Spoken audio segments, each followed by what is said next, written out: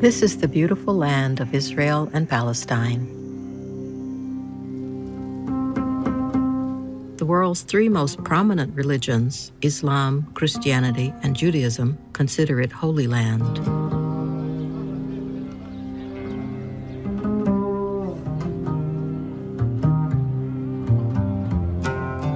Each year, millions of people from around the world come here to pray for peace and prosperity.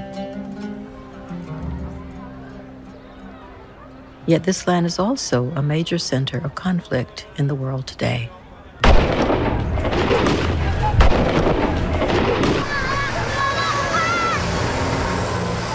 For Jewish Israelis, the conflict centers on protecting a homeland created for the Jewish people in 1948.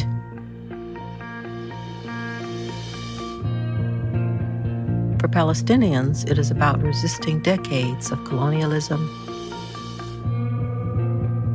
expulsion, occupation,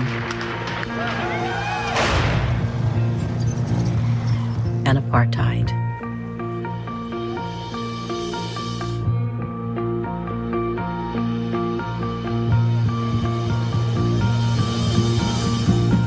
Most people identify apartheid with the grotesque system of control that existed in South Africa from 1948 to 1994, in which the white minority ruled over the black majority, stole their land, and deprived them of basic rights.